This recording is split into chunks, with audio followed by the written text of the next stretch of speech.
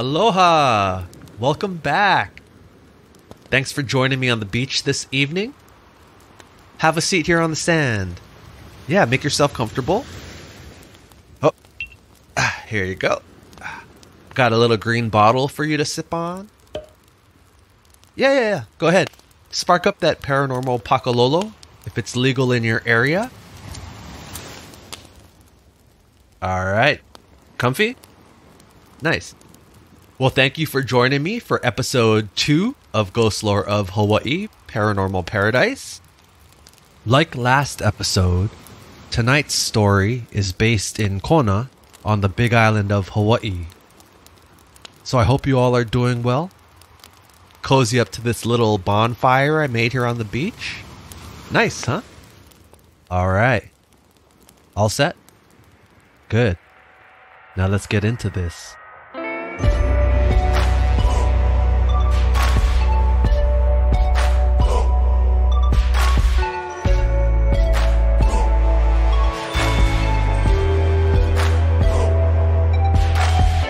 This story is an event that I went through firsthand back in high school. To this day, I cannot explain what transpired that night. The fact someone else was there to witness this terrifying experience adds validity to my struggles on trying to understand what happened. This event would become one of the many first-hand incidents that would solidify my belief in the supernatural.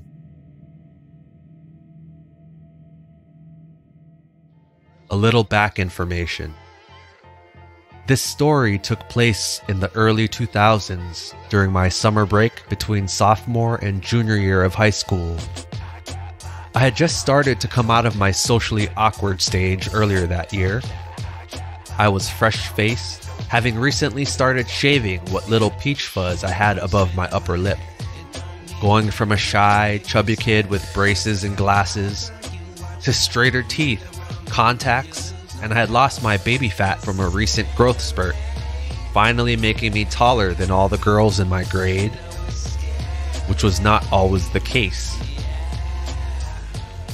I had recently joined the judo club after learning a girl I had a crush on was a student instructor there. Maria was in a grade below mine and was a good friend of my younger sister. Growing up, Maria was always roughing it out playing soccer or dodgeball and preferred scuffed knees over nail polish. Back then, she always had her hair pulled back tight into a ponytail and for some reason, hair sprayed solid. Now, as a sophomore, Maria was a standout in multiple sports. She had an athletic physique from all those afternoons dedicated to sports practices, and also toned it down a bit on the hairspray. Guys in school now noticed her, including me. Like I mentioned earlier, Maria was a judo instructor. So I thought, why not learn a martial art while hanging out with my crush? It sounded like a win-win.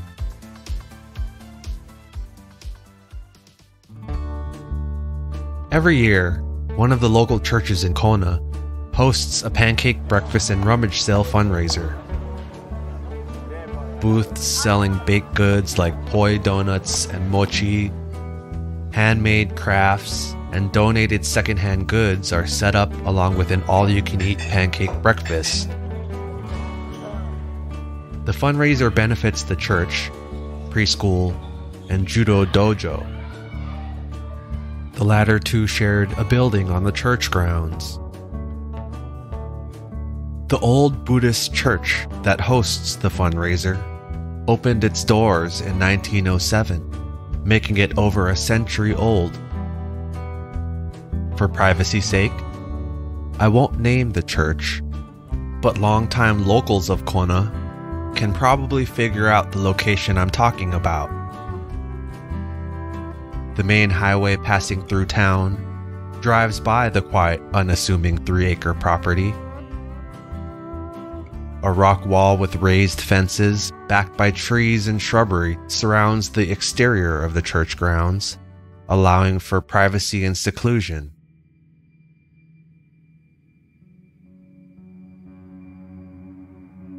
Greeting visitors at the entrance is an arched gateway made of local lava rock that was commissioned back in 1915.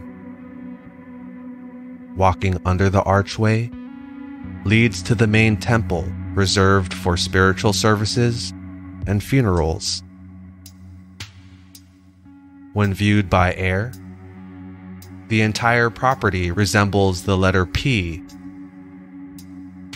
The church temple, preschool, judo dojo, and reverend's home all occupy the straight and narrow portion of the P.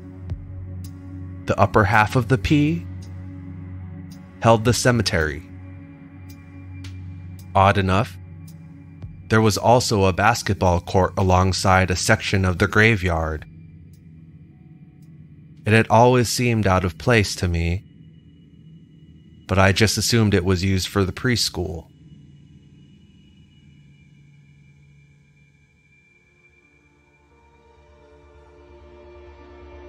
With this being a Japanese cemetery, it is not the grassy graveyard people tend to think of. Google Japanese cemetery, and you'll find aerial pictures showing mostly concrete, gravel, asphalt, and whatever materials the family chose for the gravestones, usually dark granite or marble. Like a mausoleum, Japanese cemeteries hold the cremated remains of the departed, as opposed to the entire body laid to rest in a coffin. According to Wikipedia, Japan has one of the highest cremation rates in the world. Over 99.9% of the deceased in Japan are cremated. One of the main reasons ties into religion, but I can't help to think Japan's high population density and limited geographical size factor in as well. Having limited land, I'd want to maximize every square inch, so it would make sense to reduce remains as much as possible. But that's just my opinion. With Hawaii being such a melting pot of cultures, people brought their unique customs and religious practices, like these burial methods, to the islands. It's normal to drive past one of these churches while passing through any of the small towns across the state. On average, it takes about 2 hours for a body to be completely cremated, leaving about 3 to 7 pounds of ash and bone. Growing up, I learned an interesting, albeit a bit morbid, Japanese ritual involved in these ceremonies. Kotsuage is the practice of collecting a person's ashes after cremation has completed. Loved ones are brought into the crematoria chamber once the ash has cooled, then begin collecting the bone fragments to be placed in an urn. Family members use large chopsticks to pick these bones out of the ash, starting from the feet, moving up towards the head.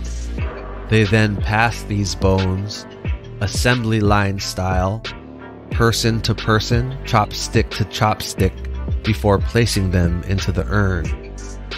The thought of seeing the bones and ash from a recently deceased loved one gave me the creeps, especially as a young boy. The urns holding the ash are brought home by relatives, held at the shrine, or immediately taken to the graveyard. Because urns are significantly smaller than a coffin, the average being about the size of a vase, graves are placed much closer together. If I were to guess, there are over 1,000 graves already standing in that Kona cemetery. In the daylight, there's a somber beauty walking through these markers etched in Japanese kanji. the calligraphy indicating who was laid to rest forever in that spot.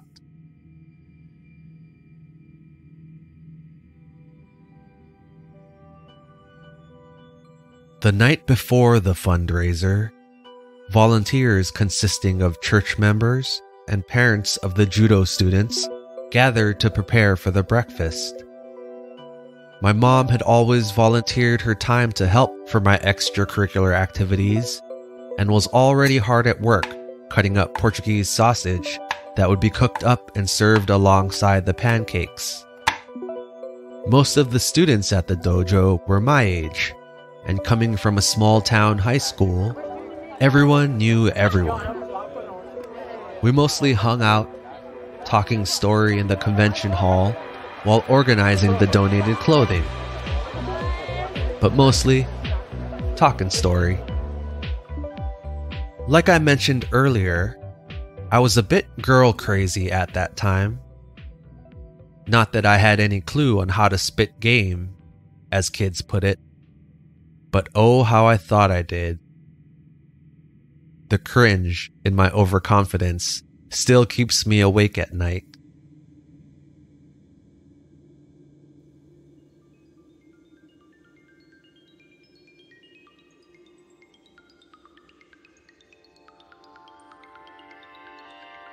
All night, I had been wanting to find a reason to sneak away from the group for some alone time with Maria. I was crushing on her all summer and was eager to find out if the feeling was mutual. When the rest of the group was distracted in their own conversation, I asked Maria if she knew about the secret basketball court in the graveyard. Being an instructor at the dojo, of course she did. But I played dumb anyway. "Think you can beat me at horse?" I challenged, knowing she was competitive, especially against guys. She smirked and slyly motioned towards the door with a nod of her head.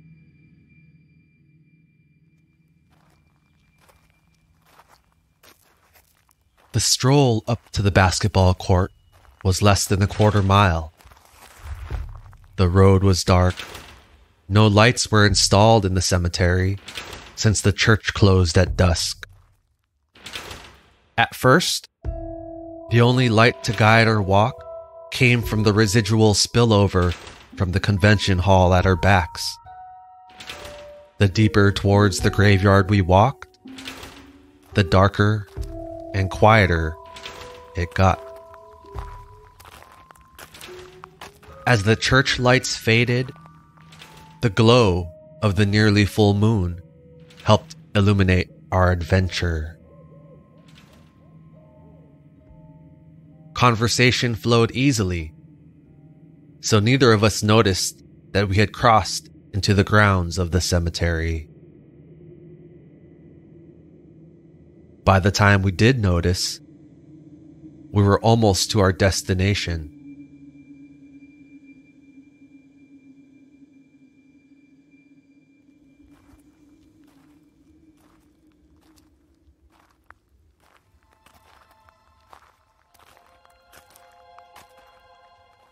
This secret spot was tucked in the back of the property. Heavy, overgrown foliage ordained the tops of the fence that contained the basketball court. Walking up to the fence entrance, we noticed it was padlocked, so entering would not be possible. I realized neither of us brought a basketball and wondered if a game of horse was just Maria's way of trying to spend some time with me. See?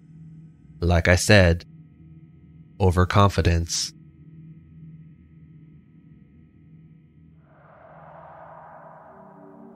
Leaning against the fence, we chatted high school things. Summer vacation, upcoming classes, who was dating who. I easily lost track of time, immersed in the scent of hairspray and hormones. Then, a great idea popped into my head. We could take a stroll around the graves, and if Maria got scared, I would be there to, protect. I was busy working out how I'd pitch the idea of exploring the graves when surprisingly, Maria suggested it before I could. Come to find out, Maria had a bit of a morbid side. She was into grave rubbing, which wasn't robbing graves, as I initially thought she said. She explained the art of grave rubbing transfers a gravestone's inscription onto paper by rubbing charcoal or pencil lead over the entirety of its face, capturing the lettering, cracks, and natural weathering of the stone is the beauty of the art, she said. Isn't that kind of disrespectful to the dead? I asked, not intending my question to sound so disturbed. Not the way Maria saw it. The first step to grave rubbing is to gently clean the gravestone, so in her eyes, she was sort of restoring it. She had a collection of 21 grave rubbings neatly stored in an art portfolio in her room. It was the rubbings of smaller graves, mostly babies or children, that fascinated her the most. The age on the youngest gravestone captured in her collection was just 4 days old. The dates on the grave marker said late 1800s. Doctors didn't really know anything back then. You know, butt plugs were used to treat migraines? Maria said out of nowhere. Yeah, totally. What? Her comment threw me off, and we both started laughing.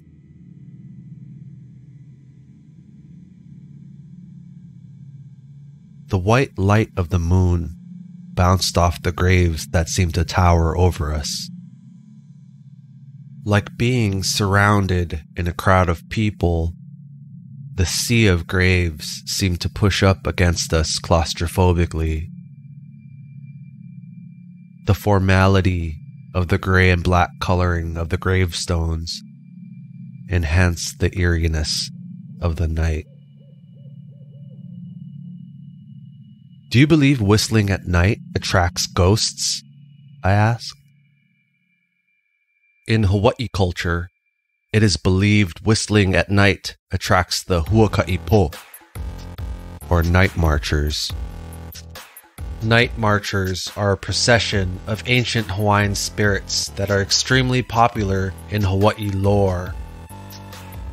Their chanting, drums, and light from their torches can be seen and heard throughout the valleys of Hawaii. The night marchers deserve their own dedicated episode, which I'll cover in the future. In Japanese culture, it is believed whistling at night attracts spirits of the dead. The folklore talks of monsters and spirits communicating with each other through whistling. So the belief is, by whistling at night, you are calling to these spirits. Hoping to creep Maria out a bit, I tested this superstition.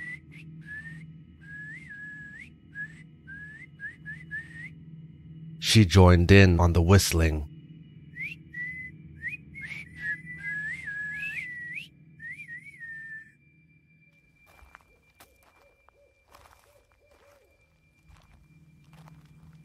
You never think of a graveyard being so naturally bright, Maria observed. True, I thought to myself. I always imagined graveyards being pitch black on a moonless night, but we could practically see every individual gravestone illuminated around us. Then, Remembering these were the remains of almost 1,000 people instantly gave me the chills. It must have been the same feeling for Maria because she shivered while folding her arms. I should come and do some rubbing.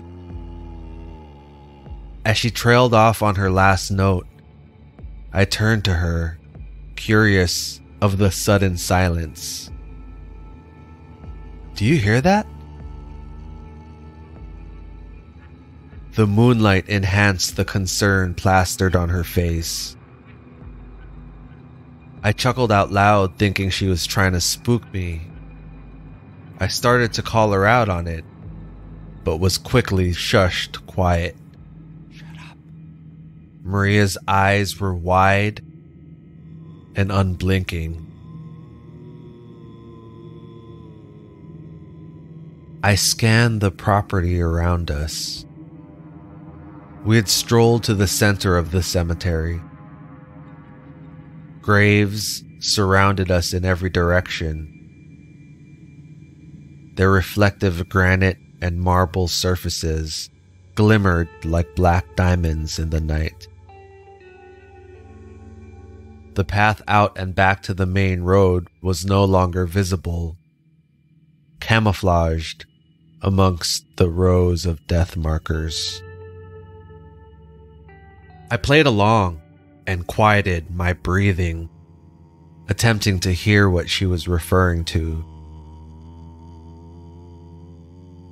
I thought I heard a low rumble or hum, possibly a generator. Maybe it's one of those transformers, on top of the telephone pole. Maria's eyes narrowed as she shook her head, cutting me off silently. She placed her index finger over her mouth, the universal sign to shut the fuck up. The seriousness conveyed in her eyes raised the hair on my arms. Without breaking eye contact, her head slightly tilted like a confused puppy, she whispered, "Listen."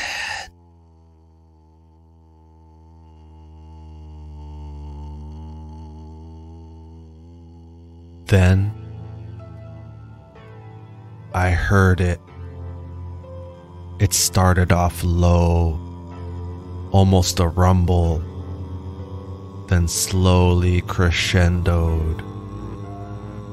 What was that? Frozen, we both tried making sense of what we were hearing. The sound intensified. Is that a moan? Someone was groaning.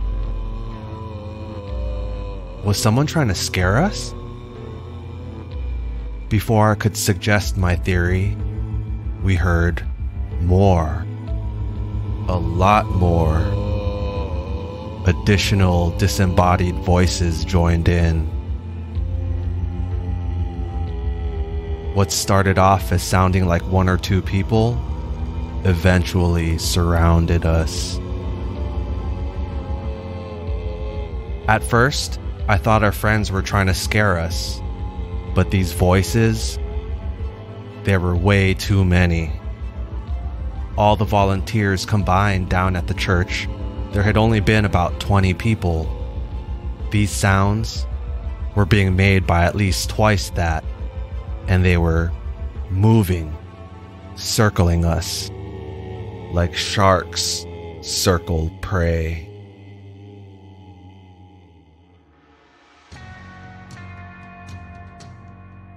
There's something debilitating about not being able to comprehend a situation you're in. You reassure yourself there has to be a logical explanation, but racking your brain comes up empty-handed. This was that scenario. What felt like hours, but was probably less than a minute, We stood, frozen in fear, not understanding what we were immersed in. In a panic, I scoured the graves immediately around us for signs of anyone that might be messing with us. No one else was in that graveyard that night. Well, no one living. When that reality hit me, I said, "Fuck this." Wait, don't leave me. I started sprinting through the labyrinth of graves, searching for the main road. You're leaving me. So much for protector. We ran through the labyrinth of graves back to the main road. Without stopping for a breather, we continued to run, swearing in disbelief, back to the volunteers finishing up prep for the night. We busted through to the kitchen, out of breath and barely able to stand. The parents half listened as Maria and I explained what we both just experienced, more concerned with cleaning up for the night than the hyperventilating teens in front of them. "Wait, you guys were playing in the cemetery?" my mom asked. Before I could answer, "Bakatare," she half scolded in Japanese, basically calling me an idiot. "Play stupid games, win stupid prizes," she chuckled.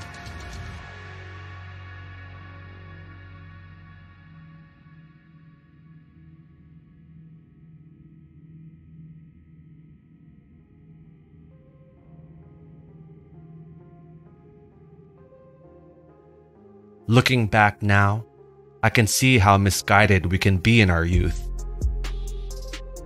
The decisions we make tend to be heavily influenced by many outside factors. I thought a little cuddle sesh in the graveyard was innocent fun. Whether unintentional or not, we were disrespecting those laid to rest in that cemetery. In my older years, I now understand the inappropriateness of my actions. Challenging superstitions for the sake of entertainment may seem fun. Bloody Mary, contacting the dead through a Ouija board, whistling at night to attract spirits of the dead. Just remember, it's all fun and games until you are successful.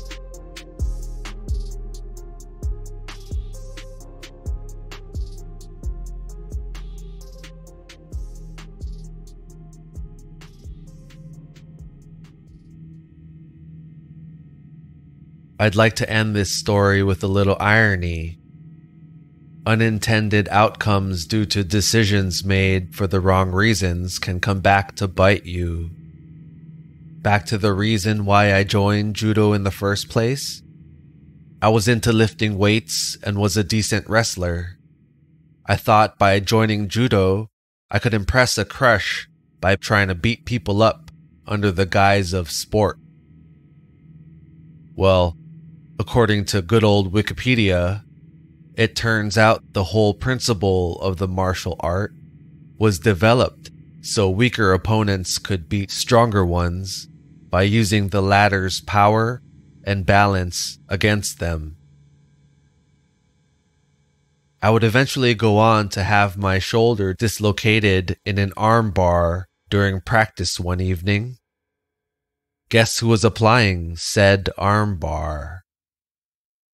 It was Maria. Karma's a bitch. But that's a different, but very true story.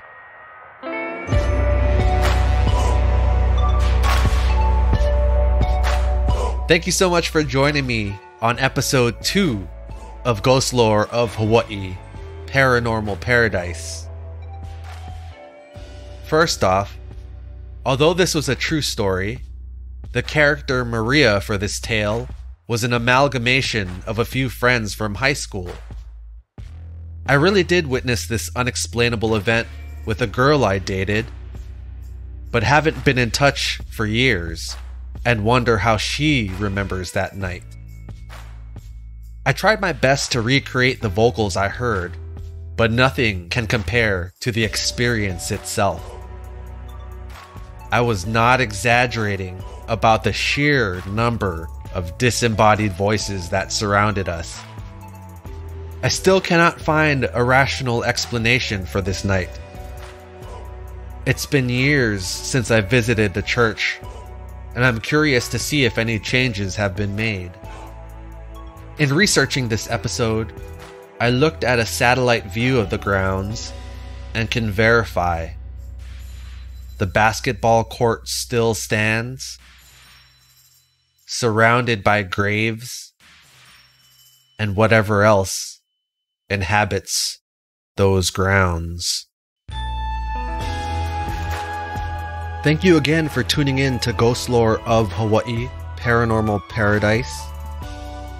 If you want to email a story you'd like to hear in the podcast, or have some advice or feedback, you can reach me at ghostlore.of.hawaii@gmail.com. You can also find the show's Instagram account at ghostlore.of.hawaii. Stop by and say hi. If you were entertained, please leave a review on Apple Podcasts. It helps other people find the show and does make a huge difference. Names and locations may be slightly altered for privacy's sake, but the backbone of the story will remain the same.